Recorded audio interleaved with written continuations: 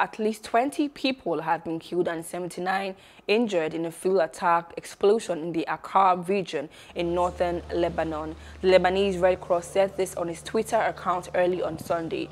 Lebanon is suffering from a severe fuel shortage, leading to long lines at gas stations and extended blackouts. Military and security sources said the Lebanese army had seized a hidden fuel storage tank in the town of Talil and was in the midst of handing out gasoline to residents when the explosion took place. Eyewitnesses say about 200 people were nearby at the time of the explosion.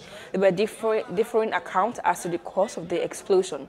Local Al Jadid TV channel reported from eyewitnesses that an individual who ignited the lighter was the cause. The father of another casualty at the hospital said he had two other sons he still hadn't located. The Red Cross said its teams were still searching the explosion site, sharing on Twitter a photo of several people walking inside a large crater. Hello, hope you enjoyed the news. Please do subscribe to our YouTube channel and don't forget to hit the notification button so you get notified about fresh news updates.